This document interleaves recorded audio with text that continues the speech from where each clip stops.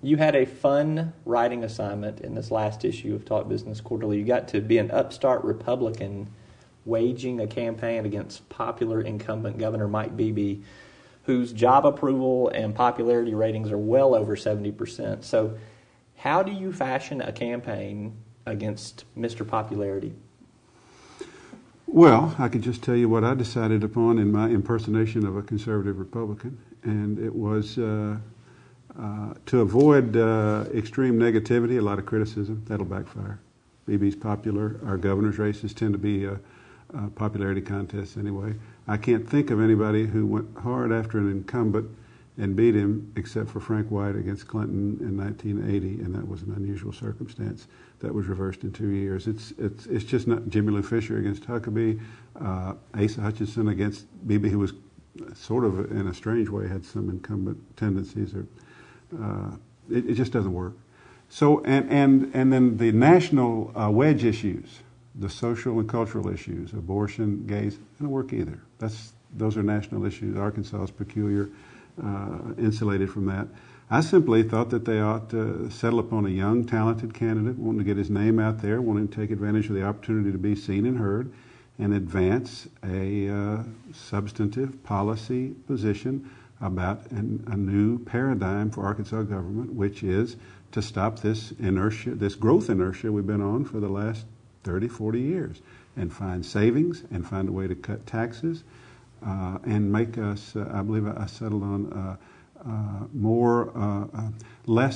fewer surpluses for tax receivers and lower taxes and for economic growth. The growth inertia you're talking about is the growth of state government. Year to year, I've been covering it since for forever. I've been covering it a long time. Every year it gets bigger and bigger, and not always simply by inflation. Think of the things that have been poured into state government's budget over the years. The tobacco settlement, remember all that manna that just came out of nowhere that we got? In the recent session, cigarette taxes, in a special session before that, severance taxes. We raised taxes for the school settlement. Then we produced a $100 million surplus, which enabled us to spend was $1 billion surplus, which enabled us to spend half of it to get out of court on upgrading our school facilities without any great harm at the local level on property taxes. We've just it's grown, and we've gotten into the habit of growing it, and our business climate is said by some people who keep up with such things to be not as favorable as some of our surrounding states, which is to say some of our taxes are higher than our surrounding states. And though I don't necessarily agree with it, I certainly don't agree with all of it, but I do agree with some economic conservatism aspects of it. I thought that's what the Republicans ought to take this opportunity to advance. Get away from the politics as usual, be respectful and complimentary to Beebe. But let's start talking about how we can get some of this money out from under the sofa cushions all over state government and be more efficient in the way we fund our state government. And the premise of your article, one of the reasons why a candidate could run that type of race is because they don't have a snowball's chance of winning. Right. What causes you to go negative and spend a lot of money and talk nonsense is when you think you might win. And then your message has to be tailored, and you have to try to peel a few points off the guy. I had a Republican consultant who worked with you on your poll, along with a Democrat, Clint Reed, who set the threshold at 70%. I think that was tactical. I mean, 70% for Beebe to win. But that would be unheard of. But he's trying to say anything less than that is kind of a victory. So if you don't really expect to win, if your point is merely to get yourself out there and advance a new message, then you can run that kind of campaign. You're not tempted. You don't get together one morning and say, hey, we're within 8.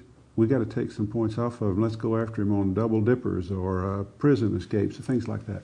So it could be with the right kind of candidate, articulate and able, it could be a worthy discussion about the direction of state government that could set the stage for the future of the state. Arkansas is changing slowly from a rural state to a suburban state. Not there yet, but as the voting power shifts, if it does, from rural conservatives who tend to be Democrats to suburbanites who tend to be conservative Republicans, like the white flat communities or the surrounding communities of Pulaski County.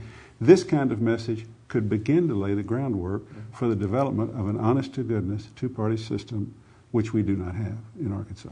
And one of the reasons, just on background for viewers and listeners, is the GOP has to field a candidate for governor to maintain their official party status. At this particular cycle, they've got to produce a governor's candidate and get 3% of the vote, or they lose that automatic position on the ballot, and they're out there circulating petitions just like an independent.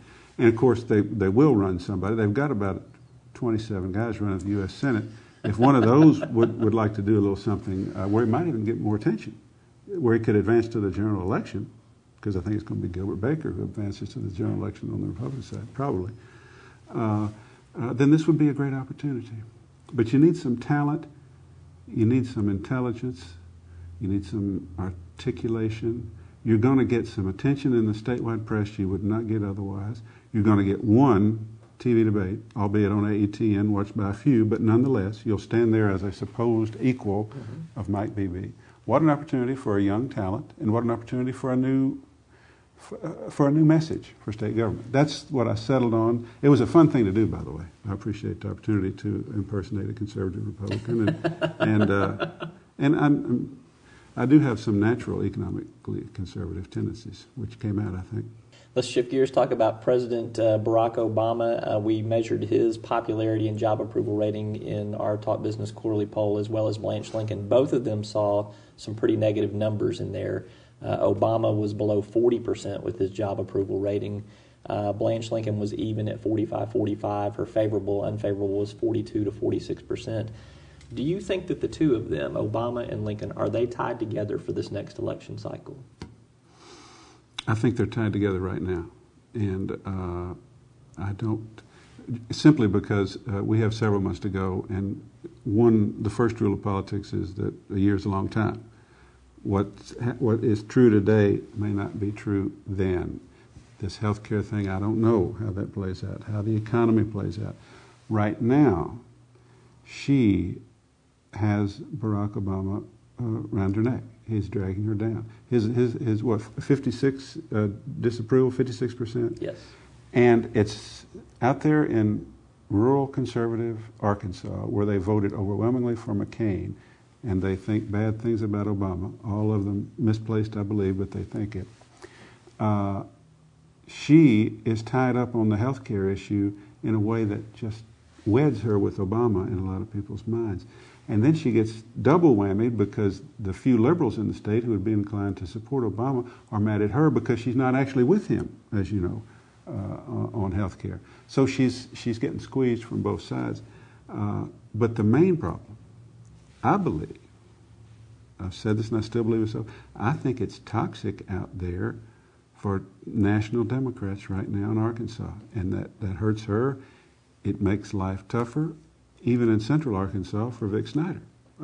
I don't think he is in as much trouble as she, but there's something going on out there that I think is most unfavorable, something in rural Arkansas that is most unfavorable to the National Democratic image right now. President Obama, Senator Lincoln met at in the Oval Office this week at the White House. You wrote a column about this. What do you think they talked about, and what do you think they should have talked about? Well, I know one thing I'm fairly sure of. They didn't have this benign, sweet, pointless conversation that she described after. Else there would have been no point for them to meet. At the very least, she asked for the meeting, and I believe what she wanted to do was to say to the president the same thing I think she said to Harry Reid, her majority leader. I can't vote for an opt-out public option. I can't do it. I can't vote for cloture. I can't vote for the bill. I'm in a tough race. Y'all been doing everything you can to try to help Olympia. No, we should try to help me. I can't vote for that. Neither do, I don't believe Landrieu can, Birch, Biden, Nelson. I don't think they can either. Take it out. And let's talk about some kind of trigger. I think if I had, I'm almost sure that's what she said, but I'm guessing here. But I believe that the whole point of the meeting was to explain her predicament and try to get a little cooperation to her, what she sees as her political situation.